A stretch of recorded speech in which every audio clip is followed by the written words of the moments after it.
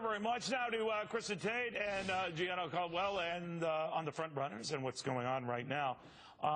Let's talk first about what's happening on the Republican side and what looks like a pretty shallow agreement on the part of Ted Cruz and John Kasich to not mess in each other's supposedly strong turf. Kristin, they're not sticking to that. They're not sticking to it. Right, and the whole thing reeks of entrenchment, and in this election, it's really cool to be an outsider. So I don't think talk of this agreement is going to help either of those candidates in any way, especially when it comes to millennials. If we're going to talk about millennial voters, millennials make up what could be the largest voting bloc in 2016, and Republicans really have failed so far to make meaningful efforts to reach out to this huge group. Millennials don't care about trannies using the bathroom, they don't care about abortion, and they don't care about bakers making gay cakes for weddings. What they care about is prosperity, and Republicans have to find uplifting, positive ways to show millennials how their policies will bring them prosperity. Jenna, what do you think of that? I think that people like Bernie Sanders just tapped into something which is a millennial issue, college. And what has to happen for the two front runners in order for them to amplify a message in order for millennials to get behind is to talk about issues that impact millennials the most.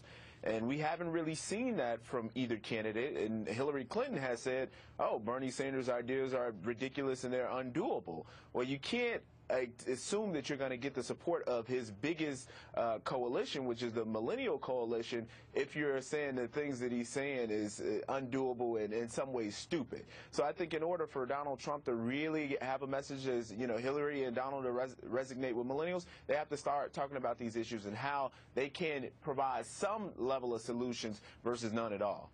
You know, Chris, I'm looking at this and I'm wondering, the last time a Republican won the youth vote was Ronald Reagan. 1980, did it again in 1984.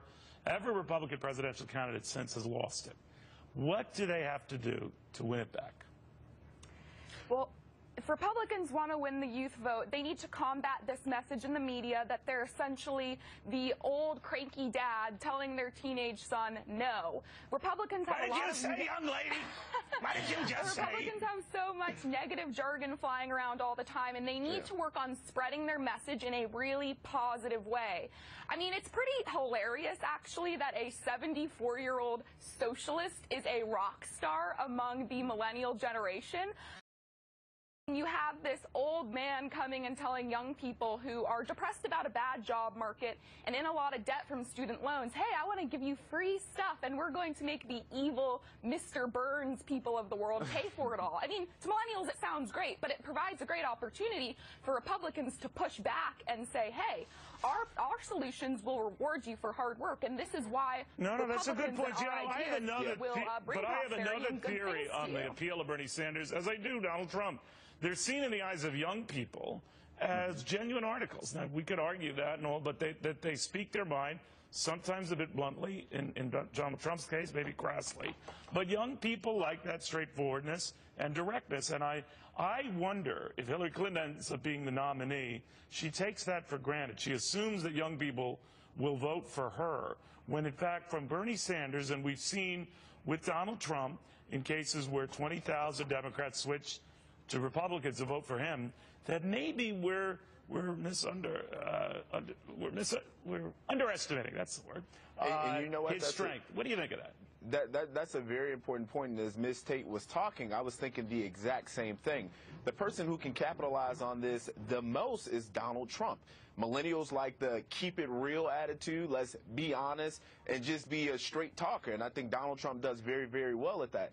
Not only that, he has an economic populist message. Your jobs are being shipped over to here, here, and here. And so long as he can explain how that impacts millennials, I think most millennials would get behind his message. I don't think Hillary Clinton would be able to do the same thing because she comes off, and we've seen polls that suggest the same thing, she comes off as very inauthentic. And I think that rest assured is going to be the same in a general election. What do you think of that, Kristin? Can you hear sorry? Me? Nope, you can't. I apologize. All right, well, bottom line is I think the youth vote, like all the vote, is up for grabs. So ignore polls.